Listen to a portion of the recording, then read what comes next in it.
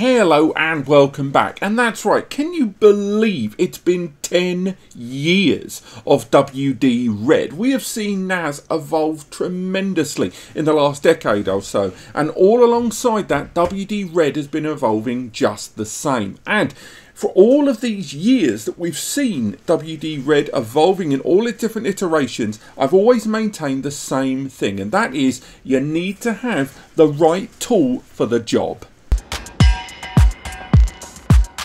What I mean by that is that NAS has existed in one form or another for over 3 decades, and for that time, the majority of that time was spent with them utilising drives that were not built for purpose. Right there at the beginning stages, you had drives that were built for domestic PC use, low threshold use, low impact use. They didn't have the scale of data or necessity of access that we need today in modern NAS.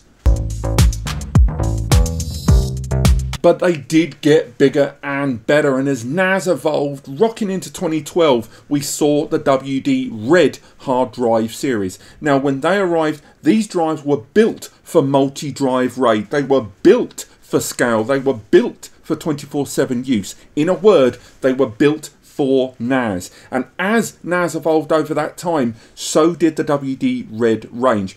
As things got bigger and better, we saw bigger capacity start to arrive. And as NAS started to get more compact, more portable, we saw 2.5-inch storage media arrive in the WD Red series. When NAS started to include M.2 NVMe drives, so did WD start to evolve their own SN700 range of M.2 NVMe SSD drives. And as NAS's got bigger and bolder and more rack mount, so did the WD Red Pro series arrive on the scene with larger capacities and larger bay storage support there. NAS ranges got bigger, and so did the WD Red series.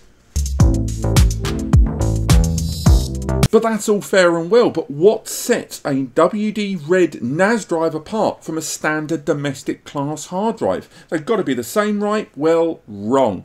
They arrived with NASWare 3.0, very early innovation in the WD Red series, an onboard firmware that enables optimal performance, robust data protection, and seamless integration within a larger scale NAS environment. Now, this is combined with improvements on physical build quality of these drives, such as a multi-axis shock sensor on board and dynamic fly height adjustment, meaning the drive could adapt to larger and more increasing loads and larger and increasing physical deployment, while still remaining reliable and able to protect your data.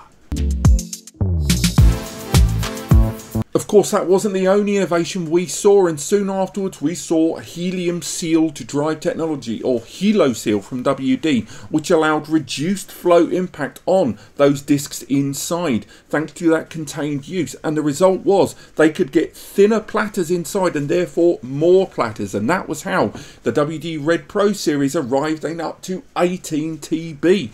Thereby increasing the overall range of capacities available while still maintaining that great stability. But it didn't end there, of course, because we've seen 20 and 22 TB drives at the time of recording. How did that happen?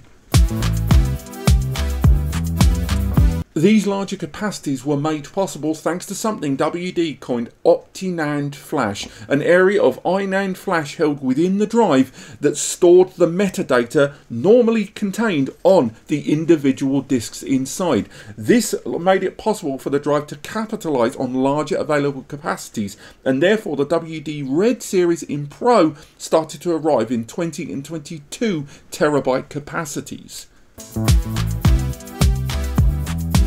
Of course, the other big innovation during that time that WD had clearly worked on for a while was EPMR, Energy Assisted Perpendicular Magnetic Recording, the process of applying electric current to the main write node during write operations. The result was an increased bit per inch on the platters there, allowing data bits to be closer together and therefore increasing the areal density of the disks, another way in which larger capacities were provided. So OptiNAND, EPMR And the triple stage actuator, which is more like the joints of an arm, allowing greater flowing movement of read from the disk, is what allowed larger capacities and individual platters at the time of recording to reach 2.2 terabytes. And that's only going to get better. Ultimately, it is all of these things that's going to allow WD Red drives to help you break the petabyte barrier easier and faster in the future. And it's been 10 years of WD Red, and I'm really looking forward to making a video like this in another decade. Thank you so much for watching. There should be a guide and a breakdown linked in the description over on NAS Compares. And if you want to learn more about NAS storage and WD Red, do subscribe to the channel. But otherwise, thank you so much for watching, and I will see you next time.